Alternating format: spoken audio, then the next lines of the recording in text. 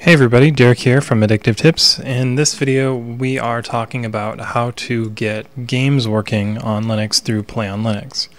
So if you've heard of Crossover, this program is kind of similar. It's free though, and it's pretty good. So to get going with it, you're going to need to check the link in the description and learn how to install it. And once you've got it installed, you can go ahead and open it up.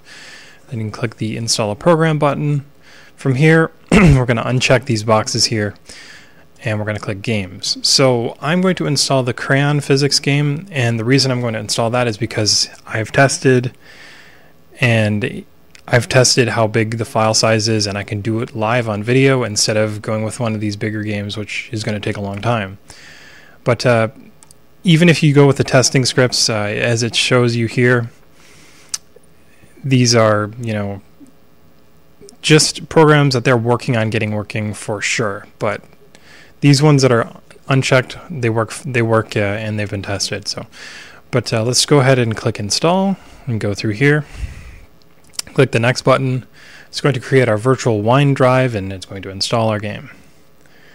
And it'll go fairly quickly because it's only 5.6 megabytes. And as you can see, it's dealing with all that stuff. Then we have the game right there, and we can click Next, and we can run the game. So when you install games on PlayOnLinux, it can generally create a shortcut on your desktop. You can also click the Run button here. So let's go ahead and check out this game. So this is a free game. I don't exactly want to, like I said, I don't exactly want to deal with a whole bunch of large files, just a proof of concept so you can see yes, indeed, these Windows games do work. And, pretty much check out the article, and you'll learn how to get it going for lots of different games. So hope you guys enjoyed this video, and I will see you in the next one.